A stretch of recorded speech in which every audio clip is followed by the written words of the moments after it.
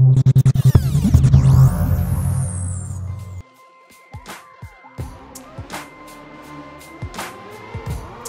up, what up? United Grind Society presents the Turntable, where we discuss everything relevant to hip-hop. I'm your host, Haiku, and with me today, we have the panel. So let's get into it. So with me today, we have Hijinks from United Grind. Like it. We have Garbs Infinite in the house, place to be. All right. Yo Agua. We have Siege from E.com. I before E. There we go. There we go. And we also have Speed from Rhyme Royal. Mr. Captain himself. All right.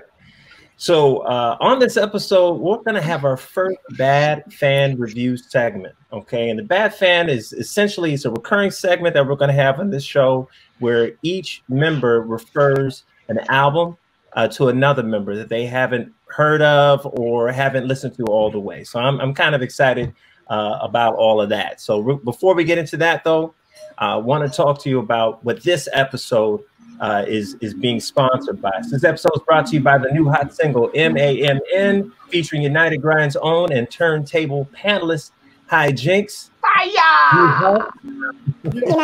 United Grind proudly presents. We ain't affiliated, they either think we slanging, or that we either banging, but it's just me and my niggas. Said it's just me and my niggas. Hey. United Grind, Griselda.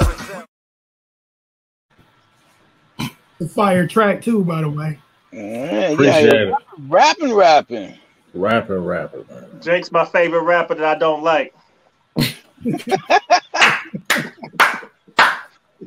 Respect. Did we lose Haku? Oh, he just frozen in time, bro. I was killing him with that one. I murdered him with that one. That's hilarious. Hold up. Damn, the joint that hot? Was the joint that hot? And it was frozen in time, bro. Man. Take two. He need to pass that. He need to pass that. I ain't even gonna edit that out. Gotcha. That's right. Haku, what you got over there? Pass that. That was impressive. Bro, Haku, that shit had you frozen like. All right, well, we'll just continue on. But to continue on, you have to forgive the technical difficulties. Each panel member, what I want from you all to is give a short explanation on why they referred the record that they did. You got a minute to do that. Then the panel member is going to proceed with a review. The panel is going to chime in with their opinions or their questions or what have you. So why don't we get into it? I'm kind of excited about this. We have some pretty cool picks in here, but I want to start off with the album Speed. Which album were you tasked to listen to? The album I was tasked to listen to was Non-Phixion, The Future Is Now. Okay, so I picked that. So let me tell you the reason why I picked that. I absolutely love Non-Phixion. That album to me had some great production. You had Premier, you had Pete Rock. I mean, it was just a who's who, and Necro, right? And I am really big fan of Ill Bill as well. So I'm curious to hear your thoughts on it. All right, so check it out. I listened to The Future Is Now. And before I did, what I did real quick was, because I really I was aware of Ill Bill, but besides him, I didn't really have a reference point to Non-Phixion. So I kind of, check up on the group and see what, they rounds in hip hop was and all that kind of stuff to get an idea of how they flow and what they did. So the track 1, 2, 3, 4, 5, 6, 7, 8, 9, 10, 11, 12, 13, 14 or so tracks, a couple skits. Like Haku said, is a crap load of big name production on there. They had a number of features on there.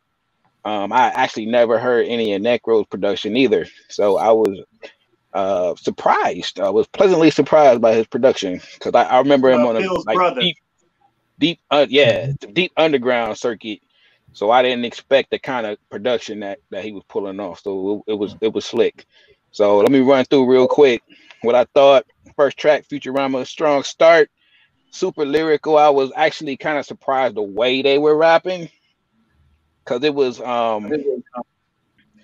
it's how would I describe it? It's kind of East Coast current, like their rhyme schemes. And this album was like way back in 2002 or something like that. So it was actually kind of surprising the way it was run. That was the other thing about it. The future is now. Yeah, right. So I'm listening to I heard this album before, bro. I'm just trying to. You know what, Jinx? I seen the cover for this album probably a few times and never heard any of the tracks. So, not to bore y'all with everything I saw though, but the standout joints to me is the CIA is trying to kill me. The original first track, I dug that one. It kind of threw me back. Now that one was a throwback to me because it reminded me of some Mortal Might Union stuff that we did back in the day. They got a track on there called "If You Got Love." Now all of us are familiar. We got Crew is one of our old crews is Spitting Image, and that track remind me like 100% of Spitting Image.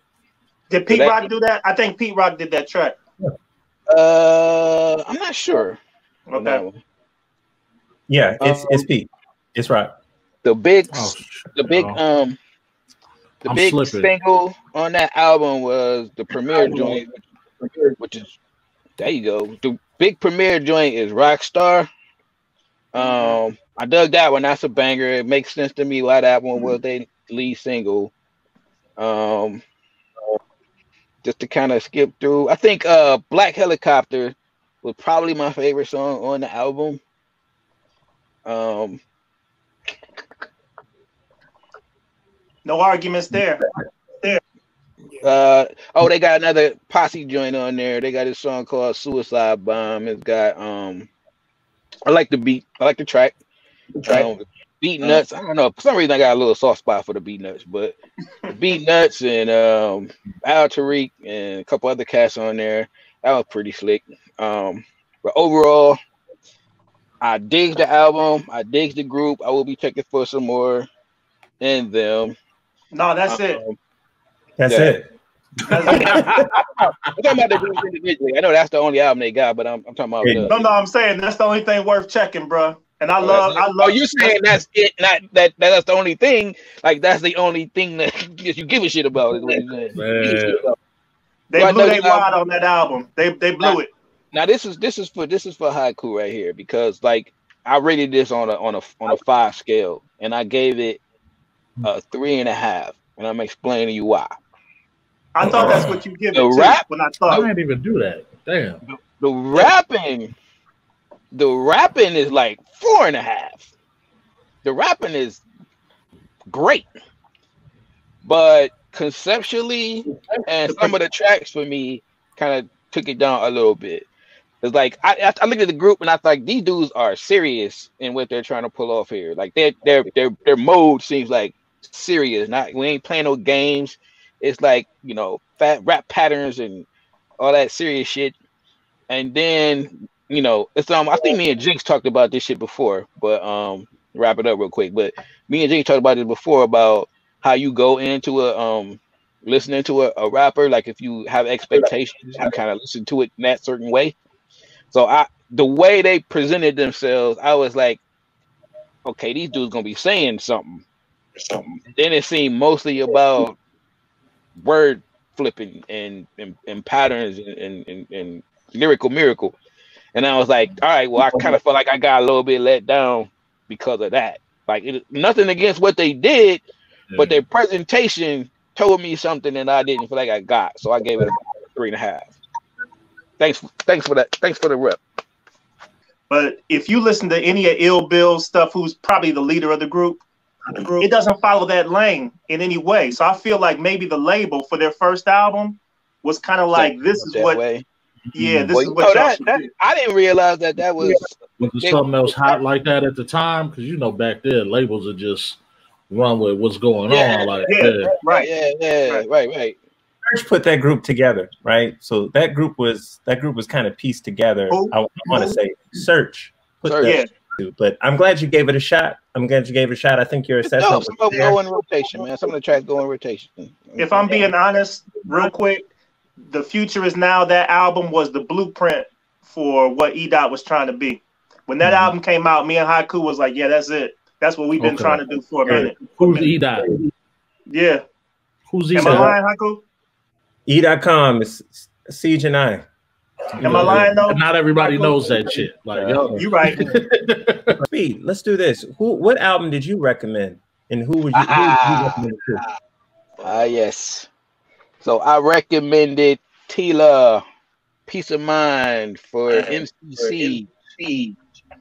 You shouldn't take that much. Why? Before you even get into it, there's a reason why. You shouldn't take that much pleasure in recommending. No, I take a lot of pleasure in this. I know you did. I know you did. This one to go. This one to go. 20 years. Something. Yeah. But we've been having. Let me. Why did you recommend it?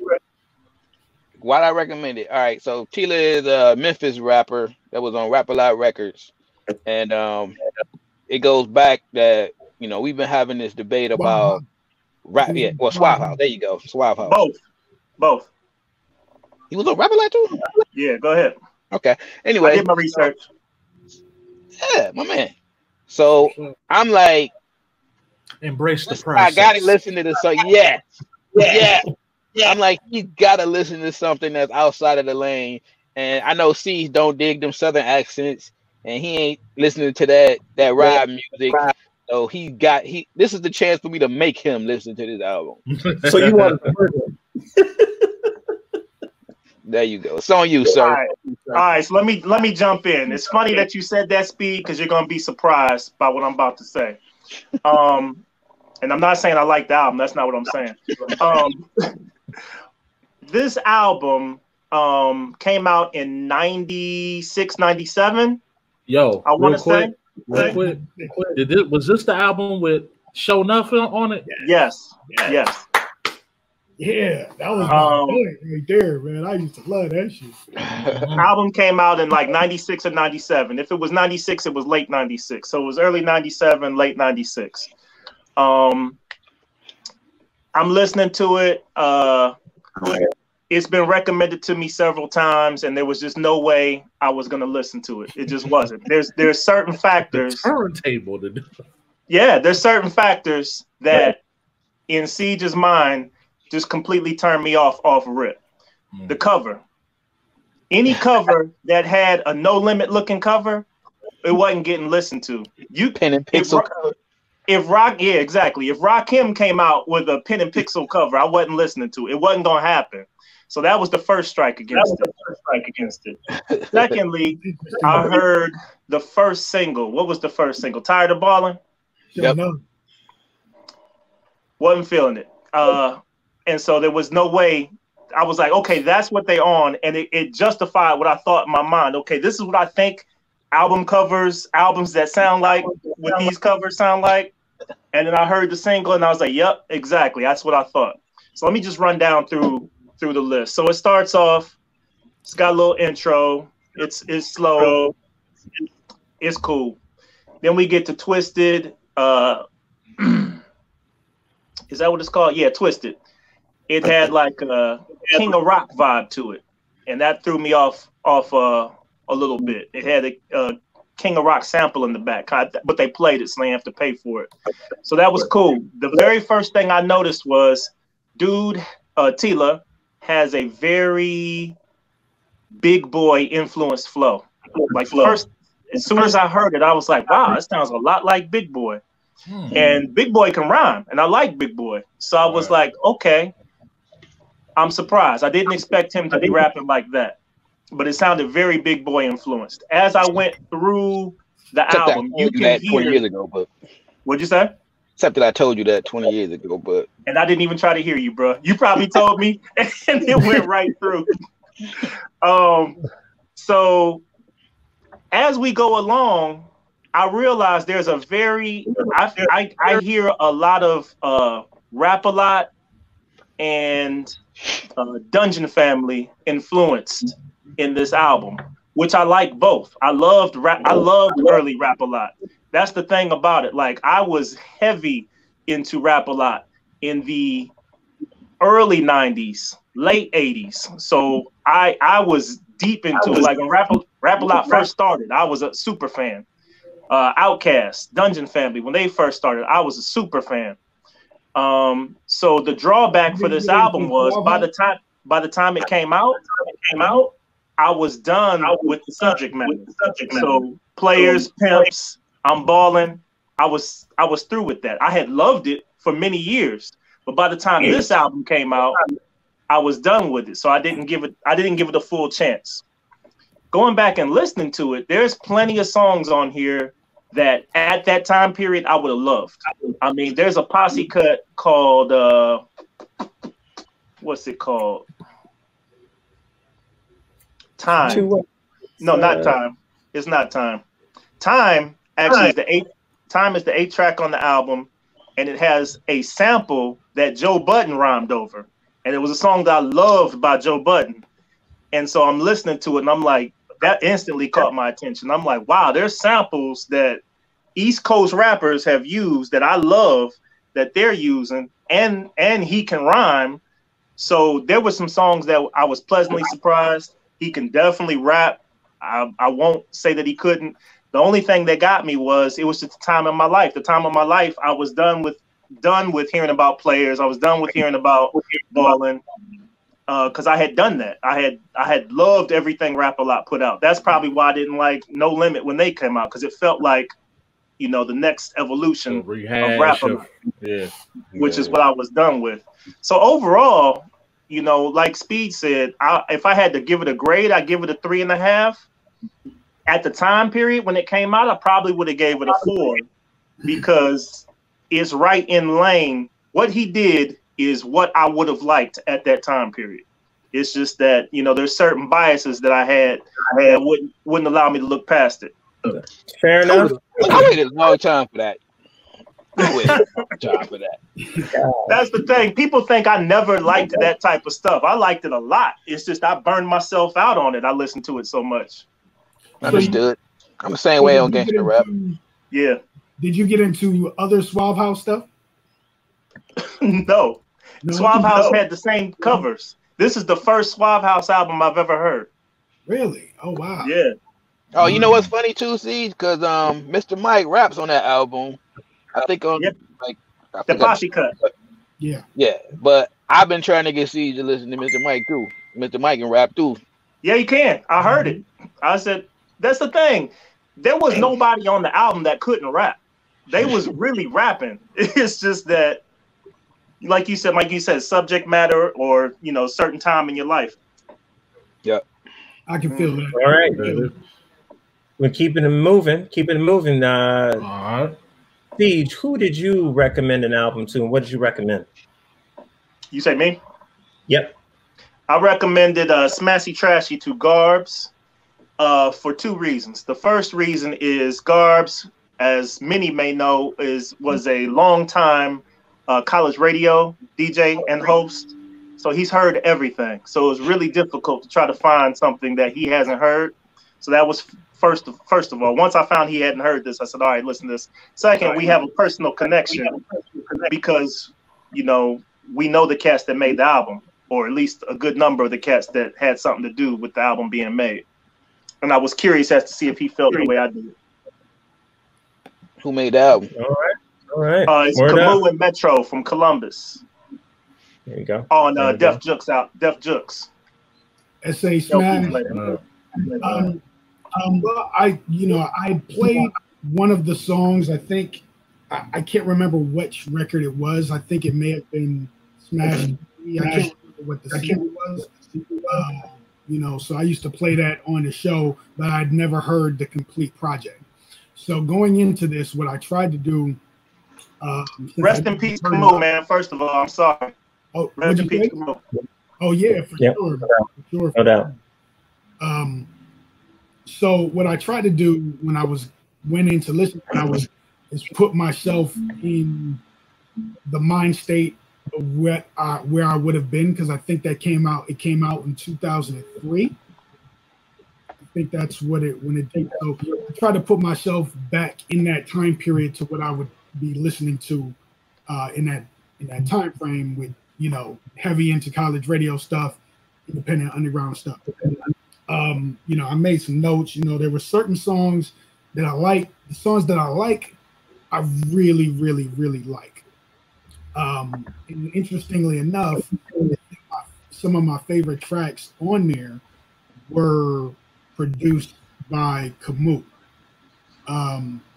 You know, and I didn't even realize heavy of how much of the workload of production that he actually did on the album. Like I like AA. I like Robot a lot. I liked what's this track called? I think the other one, another one that I liked was produced by Prism. You know, rest in peace, Prism. Rest in peace, Prism. Absolutely. As well. Now, first, what I'll say is that Kounty is just such a dope. He was such a great MC. I would love to see his progression as an artist. You know. Garbs, I feel like you and Kounty came up in the same dojo. Yeah, I could see where you would say that. I can definitely see where you would say that. Going into it, now there's some stuff that I wasn't excited about listening to or hearing, you know, on the album. You know, I'm in a completely different space, of course, than I was in 2003. So that's why I try to put myself back into that mind. You know, subject matter is a little bit, you know, different from what I would normally listen to. But I think lyrically it was solid. I wasn't the biggest fan of, but the stuff that I really, really like, I think is really, really bang. Garbs, so I was gonna say the song the reason I was asking you to listen to it, there's a song called The Illy that's produced by LP, and it doesn't sound like anything LP's ever produced. And it was the first song I heard off that album, and I was like, this is crazy, and I couldn't wait to hear the album, and then nothing else on the album sounded like it. So it disappointed me because the first song I heard was like, this is crazy. If the album's gonna sound like this is a classic. And then nothing else sounded like it. I can see that. That was on the list of stuff that I thought was pretty good. You know, it wasn't my favorite record on there. I think actually the track I did like, I don't know, I think it had a different name to it. Hold on, let me look at this. It was yeah, the track I like was the best. I Know What You're Thinking.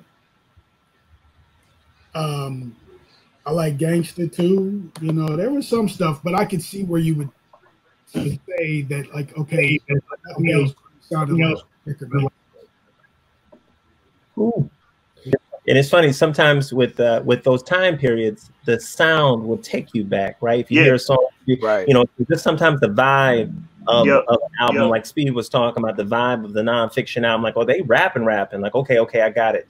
So with that being said, Garbs, which album did you task one of your people to listen to? The album that I suggested to Jinx was Above the Law, Uncle Sam's Curse, which is, you know, is one of my favorite albums. I think that it, you know, my personal opinion, I think that is like a classic album. And I know some of you guys know, but don't know, I was a very heavy in the hip hop in general, but you know, I was a big West Coast hip hop fan, you know, 90s West Coast hip hop, as I still am. But you know, this album right here includes the record that would be considered like a Cleveland classic. That was an anthem, nonstop. There's about 5 of them, Garbs, and that's one of them. Yeah, that's one of them. That's one of them for sure. So you know, I definitely wanted to throw an alley-oop, see what he thought. Yeah, man. You know, like you mentioned, man. You know, with like Black Superman pretty much being like the lead single off this album. you know, it kind of surprised me that I never delved further into Above the Law. That's what I was thinking. It was such a big part of my life and growing up, you know what I'm saying, like Black Superman. But, you know, I was trying to think, I'm like, why didn't I like delve into it? Like, why didn't I go further into it? And I think just where I was, like aesthetically, I think I'm kind of like seizing the way that like in certain eras, I kind of moved, you know, I kind of shifted what I was listening to. And I know I was, you know, primarily heavy into East Coast there. Around 94, I believe that's when it came out, right? 94. Yeah. 94. So that was their third studio album apparently, and I didn't really think I had heard much from them, but then I remembered they had the VSOP joint. Oh yeah. And I remember that video, and I'm like, oh, I do remember these cats. Like before Black Superman, I remember them, but I didn't link them. You know what I'm saying? I didn't link, you know what I'm saying? But I remember I used to really fuck with the VSOP joint heavy too. So that was a surprise. I kind of learned that, you know, during the research. So I could tell you, like, from the jump, when I listened to it in the crib, I got a completely different vibe than when I rode around with it. It was two different experiences, you know what I'm saying? Yep. Yep. That make total sense. Yeah, like many of y'all had already said, like you kind of have to put yourself in the mind frame. And I think once I rode with it, I was a little bit more into the mind frame of it. So it's a riding album for sure. Yeah, absolutely. And you know, just off rip, the album starts out real strong, like with the first like really 4 tracks. The Set Free joint, California. You know what I'm saying? Like that was a beater. Rain B from Rainbow. And what I noticed is that for me, it kind of starts to dip in the middle of it a little bit. Until they hit you with the Black Superman. Then it's like, oh, you know what I'm saying? Like I'm sure they did that on purpose. Oh, absolutely. They knew that it was the joint. Like it was obvious to me. I think it's even mixed better than the rest of the album. You know what I'm saying? Like I'm like, oh, like they knew what it was. They knew what it was. Take some extra time with that one. Yes, they knew it. So there was without any doubt. Who produced that? Do we know? I didn't even go into the credits, man. I wish I would. I didn't either. Code 187 did a lot. 187 did Black Superman? They are listed as most of the producers on the album. All 3 of them. The DJ, 187, and KMG. They're listed as their first album is mostly produced by Dr. Dre. That I did find that out. And so they probably been in the studio and watched and learned. So the G-Funk, like, is written all over this shit. Mm-hmm. The G-Funk is written all over this album, and it's obvious. Like I even read somewhere that they said that they kind of like started it, maybe. So I don't know if it was with this album or with the one that Dre worked on or whatever, but that was kind of something that I kind of read a little blurb on that. But really, I think where the album kind of loses me is anything that they do that's not really G-Funk heavy is kind of I'm lost on it. Like the joints that I really didn't hit me that well was the Everything Will Be All Right, the One Time Too Many. Like those kind of lose the G-Funk flavor to me a little bit. And to me, they were kind of like the weaker of the joints. But everything else that had that vibe to it, it was right there. And it put me back in the mind of, you know what I'm saying, the 90s, mid-90s, and all that good shit, man. So what was your favorite record on there? Black Superman. Black Superman. Without a doubt. Other than the one that was mixed right. Other than Black What'd you say What'd you say? Say it again. The one that was mixed right. Oh, well, yeah. I mean, it wasn't like the rest of them was mixed bad, but it stood out. Even the mix, I'm like, this shit is mixed better than the rest of the fucking record, than the rest of the album. As far as outside of Black Superman, it would probably be California. Oh, I love that record. Yeah, California's hard, still hard to this day. You know what record that was sampled from? Yeah, I didn't know we was quizzing and shit. But. I mean, I just throwing it out there. Nah, Go I ahead. don't. Gigolos get lonely too. Ah, Remember Keep that? going, okay. Darts. Keep going. More, more. That record. Yeah. but something like that.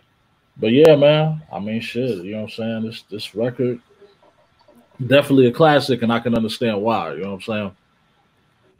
All right, cool. Let's keep it moving. So, last but not Alright. least, what you gave me some homework. Yep. Next So, up, Yo, I believe that's you. Yeah, absolutely. So yeah, so one of the albums that I picked for haiku was this Kingz Kounty Jaz-O and the Mobilari, which was like a group, I guess, that Jaz-O was trying to promote. So we kind of did like a cross album with this group of cats that really only one dude rap for the most part. This dude DiBiase.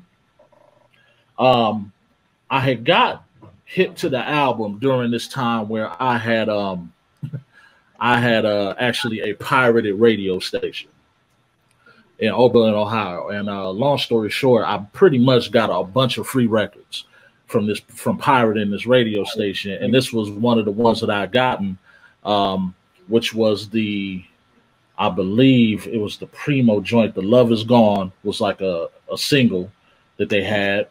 And they actually had the B-side, which ended up being the lead single commercially, which was the joint featuring Jay-Z.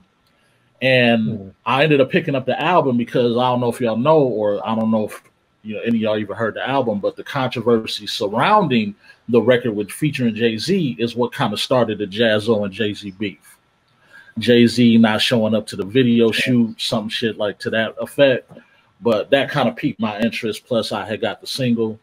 So I went ahead and picked it up. And, I was like, man, this album got some good joints. It kind of dips off, but it got some joints on it. So before Haiku jumps in, Jinx, did you ever hear Jazz's first album, Word to Jazz? No, I never heard anything from Jaz before this. Okay, and, cool. That's all I wanted to know. That's all I want to know. Okay, cool. Yeah. All right. So Kingz Kounty. It is a collaborative album, even though it is one cat rhyming for the majority of it. It's the three songs I really enjoyed, but I give you my overall feeling. I think that it started off really good. I think the first track is 718. It started off nice. And it's just like, and to me, it was kind of like a bed that's been slept in too long, where you got the dip in the middle. And then, toward the end, like where your feet go, it comes back. To me, it felt like that. It was hard getting through the middle. It was tough getting through the middle because that was the era of production was just not my thing anymore. It was like it felt like Casio type stuff, and I was like, man, what year did this come out? Like it's 2002. I'm like, why were we still doing that? I mean, it felt like Wild Out and all that stuff that the Locks were doing back in the day. And then I realized, like, oh, all these groups are connected, and it kind of makes sense. There's a song that I really like just because of the content. The content was totally different than all the rest of the content on the album, and it's called Heroin and Crack. And they really got there with that song. The rest of the subject matter was mostly chicks, better than you, more chicks, right? And flossing. But then the track they did with MOP and Razkaz is called Pledge of Allegiance. Ugh, nasty. That did it for you. I knew that would do it for you. It was like, you already know. I was like, oh, I mean, like Speed said, that goes in the rotation. Like it went I listened to it like 3 times. Like, this is ridiculous. So what? Let me obviously your favorite on the joint. Yeah, obviously. What I'll say is this: is that I was trying to figure out. Deadly? We said what? You ain't fuck with Deadly? No. What? No. It probably was all right. It didn't stick out in my head. I'll be honest. What? To be honest, I mean, to me, that was like that cemented Jaz-O lyrically to me. When this nigga said, "Love ain't a feeling, love's a behavior," I was like, nigga. That shit. That hit you, huh? That hit me. Jazz can rhyme. He can rhyme. Period. Flat out. He can rhyme. The production for me was distracting. And even at that time, it would have been distracting outside of these tracks I just mentioned. I mean, I'm very much like, I like my samples. I like, you know, I'm really sample boy, but at the same time, I can appreciate it. I can appreciate all if it's done right, if it's done well, done to, you know, my liking. But then, you know, if I look back at that time period, man, there was that year, you had Blueprint 2, Swollen Members, Mr. Lift, the Rations album, you had Nas Godson, and you had 8 Mile. There's no way that, at least there's a good reasons why I totally missed this album when it first What year is that? 2002. I would have missed it too, bro. I mean, honestly, man, like if I didn't pick up on that single and it didn't come to the radio station, I probably would have glossed right over it too. But at the same time, I was also, you know what I'm saying, real heavy on Jay. So the fact that he was featured on the album, you know what I'm saying, I was already like, you know, tuned in. But you know what I'm saying, for me, it was more like I don't know, it was more like a feeling in the era that kind of like put this album in my mind. Like I really bumped this album heavy for a summer. You know what I'm saying? Like I was really heavy into this album for a summer. And even some of the jiggy shit I actually started liking after so long. Like, you know, I would skip the middle for the most part. I would skip the middle for the most part, but then like at certain points, riding around with it and the song would play, I'd be like, this ain't so bad. You know what's interesting about the jiggy stuff? And the reason I co-signed it is because I know Haiku likes Jay-Z a lot. And Jazz came up, they came up in the same dojo, man. That's the sad. So I was like, at the very least, you're gonna get some rapping because he can rap. Jazz can rap. You got to listen to Deli again, man. I'm gonna task you with that, bro. Yeah, so if I had to give it a rating, I think with everything, I give it a 3. I give it a 3, maybe 3.5. And, you know that. I think that's what the source gave it. Yeah. So I think it's if they ain't pay for it, then I'm sure that's right. What they got. Right. If you didn't pay, you got a 3. Yeah. Absolutely, man. So what y'all think, man, about the bad fan, man? Should we keep this shit moving? Oh yeah. Try it again. Yeah. I mean, I think it's valuable. Yeah. I think it's something different, man. I think just so you know what I'm saying, everybody knows is that we actually do our album picks when we go live, primarily on Sundays. Right now we're going live on Sundays, but that's when we do our picks, and then we come back and then we actually do the show, the recordings after we listen to them. So. Well, hey, y'all. All right. Like. Hey, if you, share and subscribe. You know what to do. Subscribe. Like, share, subscribe. And if y'all have some sleeper albums that you feel like some members of the panel might have missed, hey, be sure to submit those ideas as well. You guys know what to do. You guys know what time. Yeah. I was thinking, you know what I'm saying, we probably maybe do that on the live or something. You know what I'm saying? Have the actual chat, you know what I'm saying? Good idea. We'll submit some albums to us. So maybe we'll work on that. But no doubt. Stay safe, y'all. We'll holler at y'all later. Turntables out. Peace.